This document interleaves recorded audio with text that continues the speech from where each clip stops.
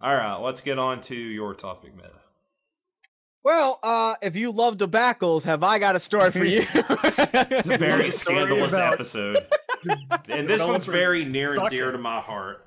So, if you haven't seen the news today, or at least, well, today when we're recording this podcast, if you haven't seen it by the time it gets out, Square Enix just announced that they're dropping like 75% of DLC that they were going to make for Final Fantasy 15. Oh boy. Yeah, that's a lot. And even worse news, I think, and this is actually kind of a sad one in my eyes, is that Tabata-san, who was essentially the head director on it when Nomura kind of stepped away from the project, to go work on Kingdom Hearts 3 for the next 10 years. He was forced off of it. I'm guessing he was probably forced off of it more than anything, because Final Fantasy 13 Versus was essentially what Final Fantasy 15 is now. He is unfortunately resigning from the company, and he's going on to create his own game company, which is kind of sad because the dude actually has a pretty good, decent track record. He really actually put a lot of work into the game. Like he's an unsung hero for Final Fantasy 15. Yeah, but he's probably the reason it got made in the first place. Yeah, he really is. It was a very sinking ship. I want to know the whole story of that game's development. Because I think he came in only like 3 or 4 years ago out of the 10 years it's been announced since it's been announced. Yeah, but he's been with Final Fantasy for he's been with the Final Fantasy group for a while now. He worked on since 2004. He's been working on with them before Crisis for the mobile. But he's worked on games like Crisis Core, Final Fantasy Type 0. In fact, a lot of his stuff is Final Fantasy mostly. But he also worked on Kingdom Hearts Coded, and he's worked on Final Fantasy Dimensions. He's seen obviously King's Glaive, Brave Exodus, so on and so forth. But he's been with the company for about 14 years. He's done some good stuff with it. He's again pretty much the reason why they were able to get it out there in the first place. So, but he's gonna be leaving. He's off to potentially create greener pastures as opposed to going to greener pastures. But what that means for Final Fantasy 15, we're uncertain. Yeah, fully. we were getting an RNA DLC, a Lunafreya DLC, an Arden DLC, and who's the other one? Noctis. Noctis was the last. Okay, yeah. We're actually getting a bit of a story to him, which is kind of sad because Arnea was a very liked character. Yeah. Lunafreya definitely did not have enough going on. She did not have enough. She needed more, and unfortunately, her story's been scrapped. So anything that we could have potentially had that would have made this game full. They're also releasing the companions or whatever it's called as a standalone game. Yeah. Yeah, was weird, I guess. Yeah, it's a little bit interesting. I wonder if it actually has been successful. Apparently it has been. I just saw an article about it. I didn't have a chance to read it, but it stated, at least on its glorious clickbait title, new game standalone, been doing very well. Essentially, what it boils down. But I could be wrong. Do a search on it right now while I'm talking. But unfortunately, we're only going to get Arden, and that's pretty much it for at least the Square Enix side of things. Fun, but wanted more. They also announced that they were closing or. They're closing down shifts. They were shifting the focus of Luminous Productions, which was the new subsidiary they created back in March, and the head was Hajime Tabata. Yeah. So, yeah. And they're also planning to experiment with subscription-based game models too. Yes, that just came out too. So, that's such a big beast to do. There's a lot of things that are going on with Square Enix right now. Yeah, they just had a big revenue announcement. Yep. Mm-hmm. Yes, they did. So what the fuck is going on with Square Enix, guys? I will say just because I get to be a little bit closer to Square Enix because of playing Final Fantasy 14. So I told Meta to go and ask them next week. Yeah, I'm gonna be asking Yoshi P. I'm gonna be talking to him and be like, "Bro, you're on the board, man. What's going on up there, dude? What are you guys doing?" So, No, this has kind of been an effect we've noticed within Square Enix in and of itself. Final Fantasy 14 has been kind of in desperate need for some refreshing and revitalization. And we're down the very, very large grapevine. So I would say take this with the biggest heaping of salt you can take. Is that there is been some very conservative views by the majority of the company and the board about not wanting to try anything too risky with the game in fear of potential failure of it, because it is essentially a lifeline for them right now. It's quite literally feeding a lot of things. Bigger issue is that they've had a very hard time also getting, and I don't know why, this seems to be nearly impossible, but for about almost 4 years now, they have been trying to desperately get more battle designers onto it.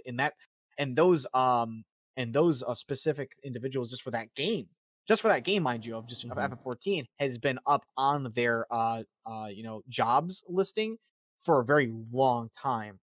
So I don't know if people are not making the requirements or they're just there. It keeps going hashing back and forth. Nomura has moved around a lot. He was pulled eventually off of 15 from his time spent on trying to create 13 verses, which is what led to the humongous delay on 3, which now Kingdom Hearts 3 is now finally getting made. They're all over the place. It ain't gold yet, man. It ain't gold yet. It ain't.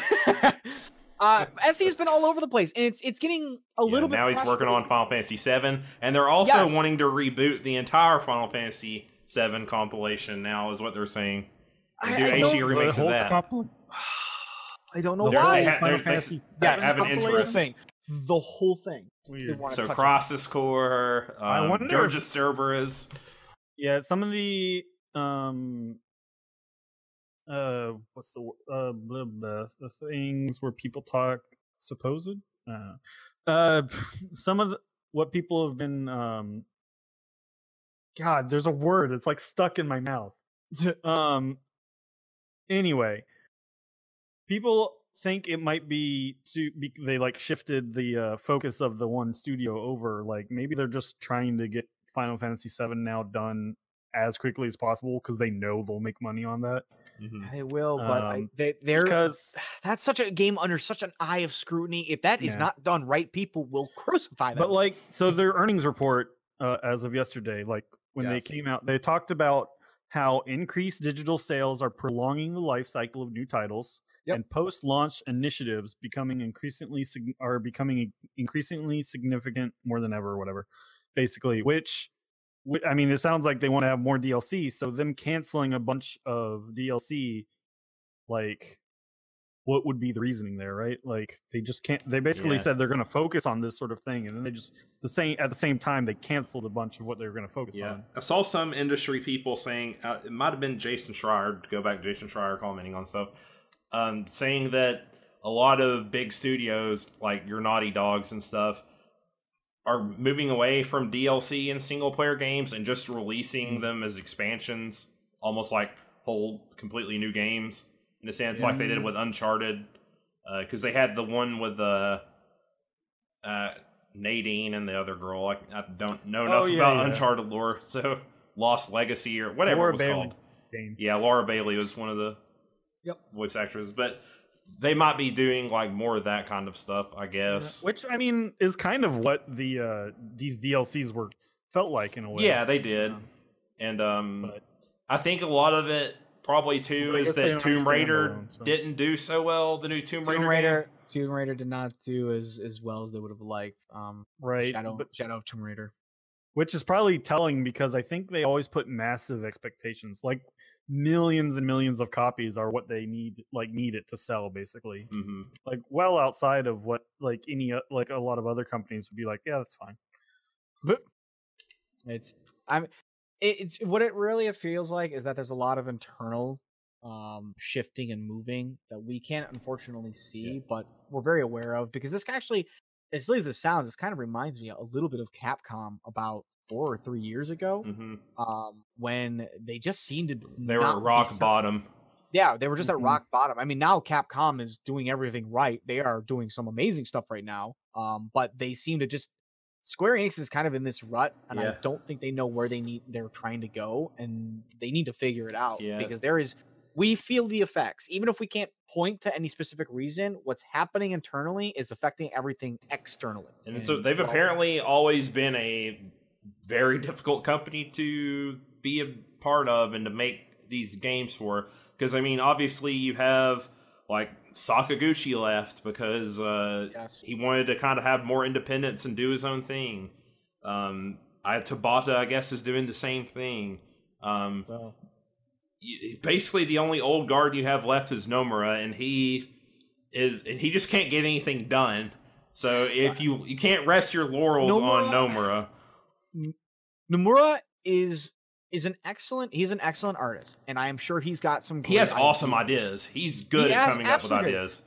But he's been put on a number of projects now, and those projects end up taking either 1 billion years or he ends up getting pulled to something else, and it's left for somebody else, quite literally at times, to pick up the pieces for it. Yeah, and he is allegedly very mercurial. Like, he'll just, like, and it's apparently something he did with Versus 13. It was rumored to happen. He would just, like, try to completely 90-degree shift things, like, when they were already working on assets for this one thing, and he'd want to completely scrap, like, half a year's work. Don't get the Kingdom Hearts story without being like that. Yeah. Oh, yeah. You don't. That's true.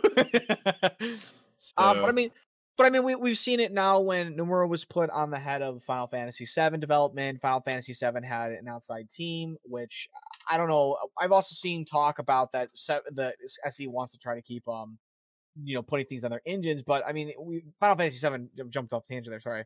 Final Fantasy VII was being done by an outside team, or at least was helping with core parts of it. They worked out, I think, for about 2-ish years on it.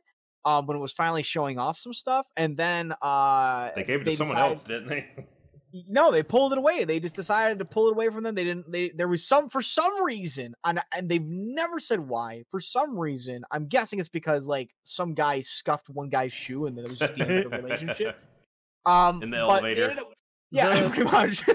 They pulled it away, and they haven't shown anything since for it, and we don't know where it is. I guess the most, or probably the reason people would be or at least what would be the best outcome of that for at least people who are already fans of Final Fantasy VII would be that game that was being worked on was very different, and they pulled it back because they actually were like, no, we're just going to make it remake Final Fantasy VII as Final Fantasy VII. Like, the problem pull is back on, like, the weird combat or whatever they were going to do, but the more Final Fantasy 15 style combat. Yeah, I would still kind of expect it to follow along that lines, but maybe not changing the story around or I don't know.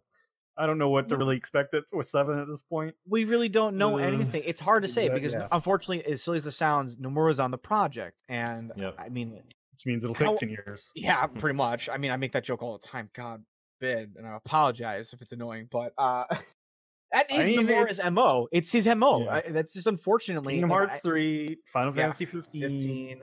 Like, we've heard almost nothing. I mean, Final Fantasy VII was finally announced, given real life. What was it, like 3 or 4 years ago? And then we saw some information that maybe a year and a half later on, and then it's been silent again. This is technically 3 to 4 years. Most large games, when they're really big in development, take anywhere from potentially 3 to 5 years of a development cycle, and 5 years is a pretty long time. Yep. You start pushing into that without any news? I think game development has gotten longer than it used to be, but still. It is. But even so, they generally have no. Yeah, I mean, they used to crank out a Final Fantasy every year. So. Yeah, I mean, obviously, development with the newer systems requires more time. Yeah, exactly. But even at 3 to 5 years development time, we haven't seen anything. That's the problem. They gave us something. 2015 E3 was the announcement. Yeah, so 3.5 years ago. 3.5 years, yeah. Which, as far as we know, who knows what's going on with it? Yeah. And that's the problem. It would be nice to kind of know, like, just give us a heads up, like, just throw like a line out there and say, like, hey guys, just want to let you know, we're still working on Final Fantasy VII. We are just, we're just doing some changes to it that we really want, to make it the best experience possible. We want to show you some stuff. It's just not ready right now, but do let you know. That's a whole different thing that I'm not a fan of. Yeah. Games getting announced and then nothing from them. I know. That's Cyberpunk. It's like, just shut up. Just don't tell me. Let me live ignorantly blissful. Yes. Don't say it. Yes, Please. please. I don't need to know that you're making something awesome and then you don't say anything for 2 years. I just don't do that. 5 years, I think, Cyberpunk or Yeah, something. Cyberpunk was touched on and then like was never talked about. It's just it's weird. And I think the problem with Square still makes really good games. They have smaller studios who do stuff like Nier, Dragon Quest XI, Octopath Traveler. Yes. The World of Final Fantasy, which people love and is very well lauded. I haven't played yet. World of Final Fantasy is fantastic. I know it seems like a kid's game, and it really is catered. It's their global games. It's great. Falter on. Yeah, they're and they're mobile games, which people love. And their mobile games make bank. They've got like 3 or 4 out that all do really well. Yeah. Huge money in those quirky little side games. I think the problem is the expectations. Yes, and the higher ups in Square have their fingers too deeply in Final Fantasy itself to let someone kind of creatively run with the game. And that's kind of like, I could be completely wrong, but just from my perspective, that looks like the problem. I don't disagree with you, because again, from playing Final Fantasy XIV, the sense of stagnation, when a new piece of content called Eureka was originally announced by Yoshida, who Yoshi P for his affection, was originally announced by him. He stated that he really wanted to try something new and different with it. He was going to be doing something unique, special, something that would probably pull on some nostalgia from old players. There was a lot. When we heard about it, when he was originally talking about it, he sounded like this whole new piece of content that sounded really great. Eureka actually came out. It was not only came out very late, which was a problem in and of itself, but when it came out late, it was not that amazing. In fact, it was pretty much something we had already done before, if not exactly the same, with only like the slightest of change. It has kind of continued like that until just finally when they released the newest one now, and now you get to do some pretty cool stuff. But a lot of people noted this, and it almost feels like that the attempt to even create or try something, let a creative designer run with something and attempt it, is just stifled and held back. And it shows. It really does. Because then you get what we have now with SE. Yeah. Yeah. They have like 11 different studios and publish other games that aren't technically their studios. Mm-hmm. So they still end up coming out with good games, but it's like the main games, the top ones, the ones that they're like, this is going to be our best game of the, whatever year cycle, whatever. It just ends up falling. Yep. And which is really depressing because you get a game where, as Bob Ross would say, they piddle it to death. Yes. And it's this, whoever... I guess if you're saying it's hires up, if somebody high up has got their hand too deep in this project, all they're doing is slowly choking it to death. And it's a very disgusting death because you have a game like Final Fantasy 15. Yeah, it's incredibly sad because a game like Final Fantasy 15, and I stand by it. I've said this before on here before, but it could have been a great game. There really was. The meta, it's the greatest game of all time. It has some great moments and not so great moments. It does. And you can see it. You can see in the pacing and whatnot. But my God, if there was something realistic about that game that I forever will remember about that game, it is the communication between your characters. They had a great story. It's certainly the most interesting Final Fantasy game they ever made, probably, just because of the development. But it's just sad because I love Final Fantasy. It's my favorite video game series of all time, probably, and it's just sad to see what it's become and what's going on with Square. I think the happiest I could ever be, the happiest announcement that could ever happen was if they got Sakaguchi and oh my God, why am I drawing a blank? The conductor back. Kill me, Meta. Who is it? Oh my God. He's on sick leave right now. Anyway. I know, but I'm just giving my dreams. Not Nomura. Uematsu. Oh my God. Uematsu. Yes. Uematsu, like him and Nomura doing the character art and stuff. They got the team back together. Yeah, like the late SNES. Boys are back in town. The boys are back in town. I would probably cry. It would make me so happy. These guys, again, they've gotten considerably older. Yes, and people change. And It's Nobu Uematsu. There we go. Yeah. Yeah, even if they all got back together, there's no guarantee it'd be any good. Hey, Last Story was supposed to be really good. I never got to play it. it's actually funny too because they did bring in a number of the head people that had worked on Final Fantasy VII, the original one. They actually have them on the project of this remake for Final Fantasy VII, but they switched around who was like leading it and who wasn't leading it. Like Nomura actually wasn't the head of the project. It was what's his name? There was a different gentleman, but he was actually the head of the original Final Fantasy VII. But when Final Fantasy VII then came back around and they're doing the remake, they swapped his position with I think it was Yoshitaka Amano. I think that might have been who it is. The artist.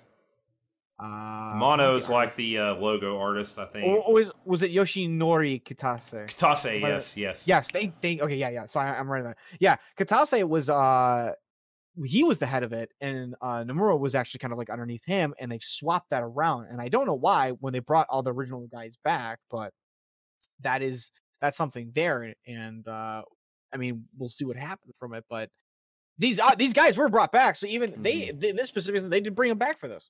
They are here. Yeah, I'm just hoping that once Kingdom Hearts 3 is out, they'll finally start talking a lot about 7. Yes. Maybe it's that sort of thing where they don't want it to overshadow, Kingdom Hearts 3 coming out, but Maybe we'll get something about 16 soon, too. Who knows? yeah, I would expect to see if there's not something at E3 this year, it's probably a pretty bad sign. Yeah. Yeah. And that once Kingdom Hearts, their big Kingdom Hearts 3 is out, They gotta show something. Or at least, I mean, even if they don't have something to show, they gotta they gotta talk about it. Well, E3 will be bad if we don't. If we got nothing by TGS, then it's like critical mass, probably. Yeah. So yeah, we need. I would agree. If we don't see something within at least the next E3 on FF7, this is not a good sign.